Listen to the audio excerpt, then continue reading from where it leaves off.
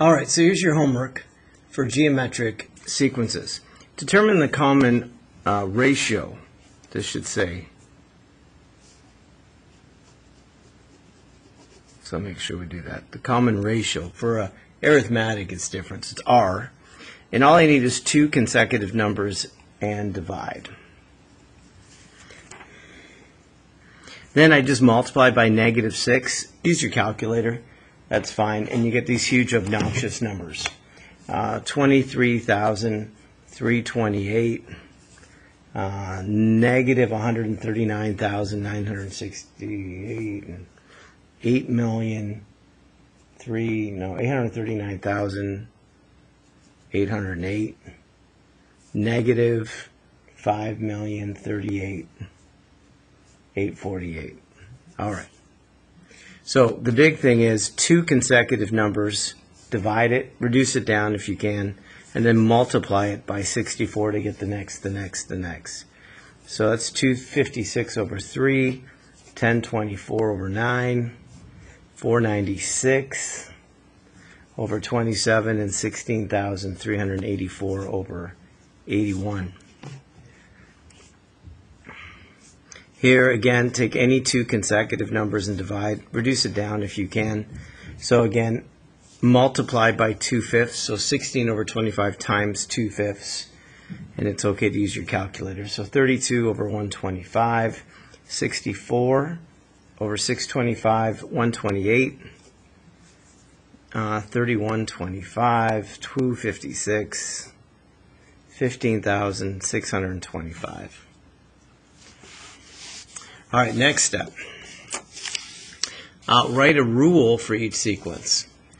So here we have, we're multiplying by 3 every time. And the rule would be, you take the first term, -3, and then it's times the r, which is 3, to the exponent n minus 1. If I want to find the 7th term, plug in 7, and you get your answer. And you can use your calculator. Negative 2187. So again, take any two consecutive terms to find the ratio. And it's okay to reduce it down, by 9. So it's -3 over 2. Then the rule is the first term, that is the base to the exponent n minus 1. Plug in 9. And you get your answer. Again, use your calculator.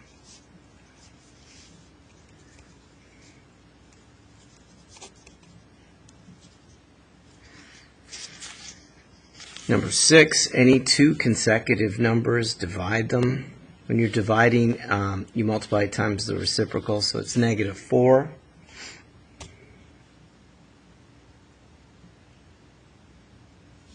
So then the rule is the first term, which is 1 over 40, -4 is the base, and then the exponent is n minus 1. So if I want to find the 11th term, I plug in 11, and then I get my answer. I'll write this one as a decimal, 2,620.4. So the ratio, take any two consecutive numbers. If you reduce it down, it's 3 over 5. The rule is take the first term, that is the base, the r, to the exponent n minus 1. Plug in 8. And then use your calculator.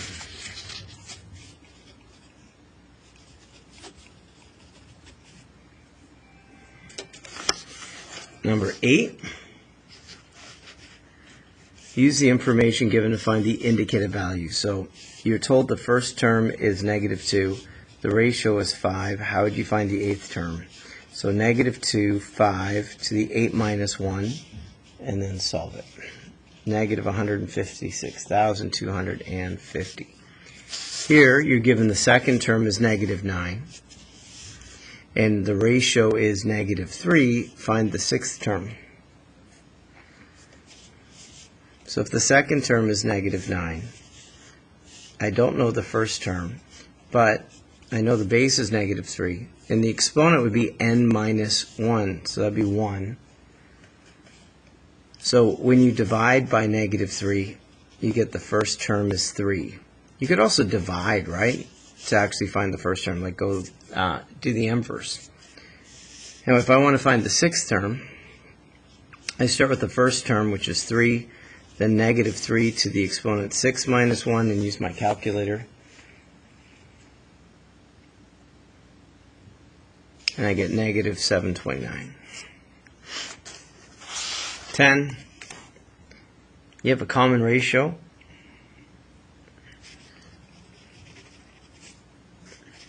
You could just multiply by -2/3. And if you're starting at 7, how many times? So you multiply 8, 9, 10, 11. So that's 4. So you multiply it 4 times. And the exponent just says you multiply, you multiply, you multiply, you multiply. And you get the answer 11,264. And then 6,561 is the denominator. 11, you start with A4, that's 1. The common ratio is 1/4, and you try and find the 7th. So the 5th, the 6th, the 7th, that's to the exponent 3. So it's 1/64. Here we have 3/8. And we have 48.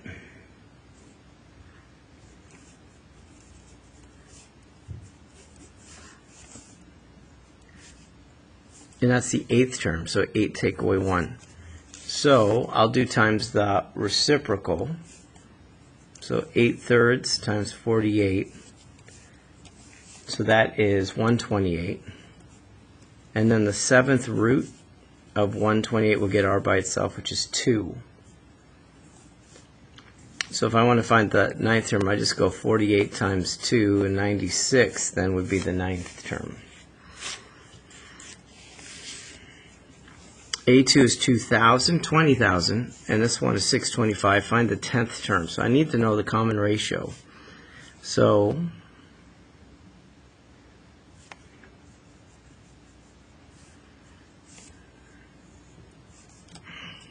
honestly, the quickest way is to understand that you're dividing.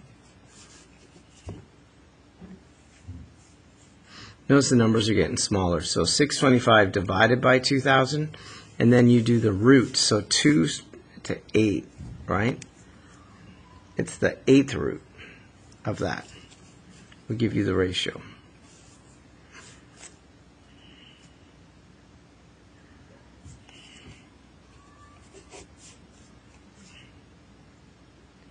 And that answer is 1/2.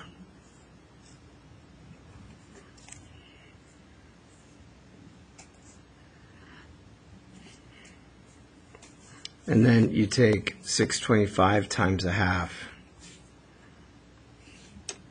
and you get 625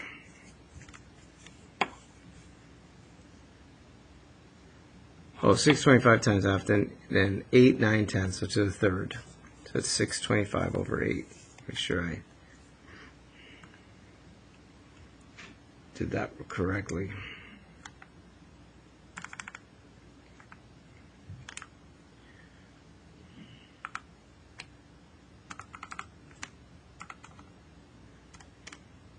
No.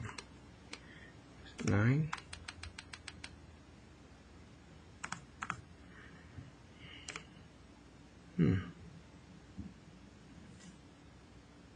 Oh, wait a second. I used the wrong number. It's 7 take away 2.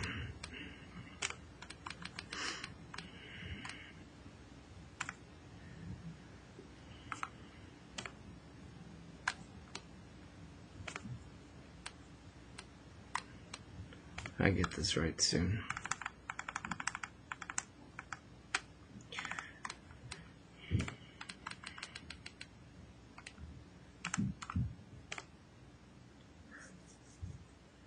So 625 over, it's 20,000. Why am I, that's what the issue was.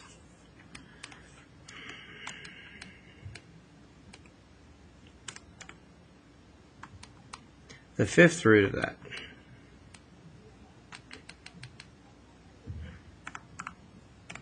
There we go. So 7 take away 2. So it's the 5th root of that. That equals that. And then that's your answer. Okay. Write an explicit and recursive formula for each. So the explicit one is super simple. It's 1/12 and then the ratio. So all you do is divide two consecutive numbers. I'm not going to pick the fractions. Negative 18 divided by 3, negative 6 to the n minus 1. The recursive says, hey, take the one before and you multiply it by negative 6. For number 15, again, take easy two consecutive numbers. So it's the explicit is negative 9 over 2, and that's going to be positive 2/3 to the n minus 1. The recursive says, hey, take the term before it and just multiply it by 2/3.